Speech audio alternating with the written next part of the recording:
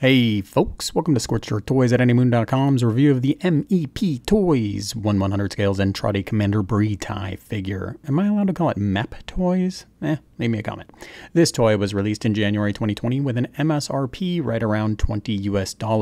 And if you like what you see, you can head to Big Bad Toy Store using that campaign link in the comments below to secure yours while showing your support for this channel. Breetai comes in a small attractive box that's a decided improvement over the blister card of the 80s Matchbox toy. Inside the box, you'll find the big man as well as a plastic pipe, 2 pairs of fixed posed hands, and a Rick Pilot figure in his seat. Here is the included Rick Pilot figure in the ejection seat. You can see pretty nice paint job. Here's a comparison pic with other similar small scale pilot figures. You can see doing pretty well, a little bit on the large side. If we took a Toynami VF1, he wouldn't really fit inside there, but I don't mind. I think it's a pretty small sin to get a nicer looking pilot figure. Now, putting him in the toy's hand is a little bit tricky. There's a hole behind the feet and the seat that you can rope a thumb through pretty easily, and that'll get you kind of the most secure fit, but still not the best. I would have preferred there to be a grasping Rick hand, but I can make this work without too big of a problem. Now we also get optional hands, so I can take this hand and give it a firm yank and pop it out. You can see there's a ball joint, there's the socket. I've taken a hobby knife and trimmed that socket because I could almost not remove the hands originally. Then you get your inappropriate gesture hand, which looks like this. And we can go ahead and plug that in to the socket. And it'll be a nice firm fit. Again, it was too firm originally. And I have my plastic pipe, which I can put in there. And I also have, if I wanted to, I have fists, which exactly the same idea. Just pop it out, pop that in. Now I can take my pipe, I can take my toy, I could take a Ben Dixon toy, and I can clobber it over that. Pow, pow. And there you have it. So there's your accessories that come with the toy. Let's see how it stacks up against the original Breetai.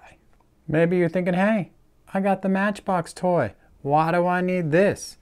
I'll let this image kind of speak for itself. You've got Matchbox Breetai over here in all of his glory. And then the MEPToys version. Yeah, I'm going with MEP now. You can see huge improvement in sculpt by MEPToys versus this, I don't know, dark elf with ogre hands. Look at that hand.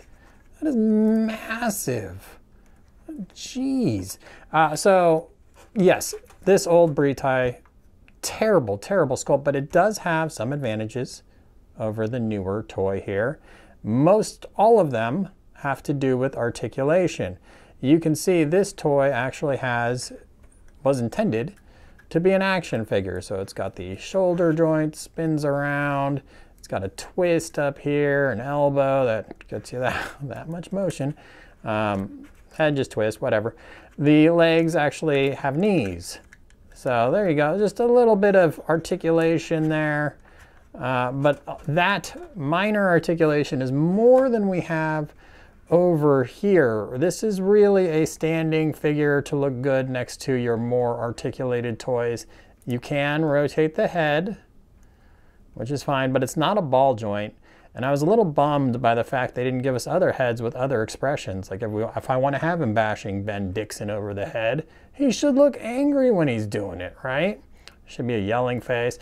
You can't cross his arms, which would have been cool, you know, because sometimes he's sitting there kind of trying to figure out what those Micronians are doing, and it'd be nice to cross his arms, but you can't do that. You do have a shoulder joint. It does spin around. It can come out away from the body, so that's good. There is an elbow joint, and the elbow joint has a twist. There's some molded sleeve detail that you're going to have to work around as you do this to figure out how far you can get. You saw the hands were ball joints, so decent enough, but not a whole lot going on there. If you're used to 1/12 scale figures, which are very similar in size, you would expect a whole lot more articulation than you get here. So it's definitely not something that's meant to compete with your action figures. Just enough articulation to get some utility out of it. The feet spin, or the legs I should say, twist, but there's not really much motion to them in any other direction. And you could see, if we look up Breetai's skirt, you can see it's solid there. So not a lot going on throughout the torso through the legs. So just some arm articulation in the head, and that's your play value. Breetai stands about 15 centimeters or 6 inches tall, which you could see is a little shorter than the Kits Concept 112 scale Rick Hunter figure. So if you were thinking there's some sort of pairing that would happen there, probably not. A micronized Breetai would be much bigger than Rick. So he's not a 112 scale micronized, if that was a thought. As far as VF1 toys that you would pair him with in dioramas, you could see Bandai's High Metal R is a little bit bigger than Toonami's 1/100. If you did the math, Breetai, the High Metal R are both right around 190 scale. The Toonami is a little closer to 1/100 scale, not quite there. So that's how it's going to work out size-wise on your shelf. So the toy isn't the most dynamic or exciting, but where it really adds value is if you've got some other toys and a display case or some sort of a diorama going. Here I've got the Fext Hobby Sci-Fi 03, which might not be a perfect substitute for a Zentradi ship, but it is pretty good. And you can have the scene from Blind Game playing out here. Max has Breetai trapped. Ben's about to shoot his missiles, create that opening.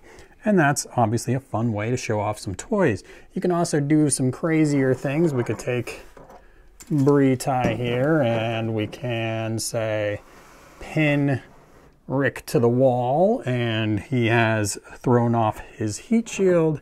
I mean, you can just have a ton of fun setting up dioramas. So while the toy itself isn't the most exciting, if you got some other toys and want to liven things up, it's a great way to do it. Check out my full article on anymoon.com, subscribe, and as always, thanks for watching.